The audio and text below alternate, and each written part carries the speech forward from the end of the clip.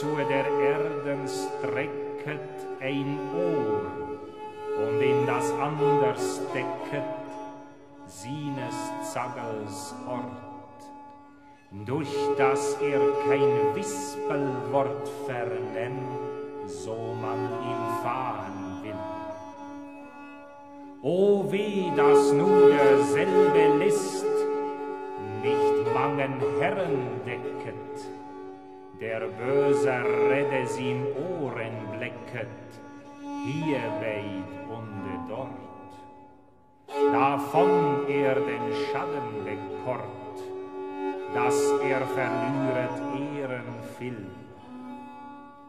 Schalk in seinem Munde wunde bernde Sprüche trägt, damit in Schande lebt, nur Ritter und Knechte, die durch sein lasterlich Gebrechte werden viel gemäht.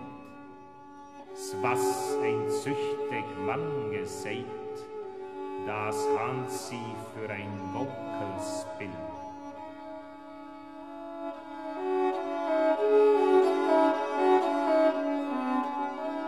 Der karge Rîche fährt von Hus in Purpur und in Bisse. Des wähnet dass nicht misse, Glanzer Werdigkeit durch sein lichte berndes Kleid. Sohn hilfet ward für Laster nicht. Bübet all sein Fledermus der Schanden Finsternisse. Du Nachtes flüget viel Gewisse, da man hat geleit, einen faulen Ronen breit, den sie für lichten Glanz ersicht. Also nimmt du tumbe, krumbe Trüge für wahren Schien.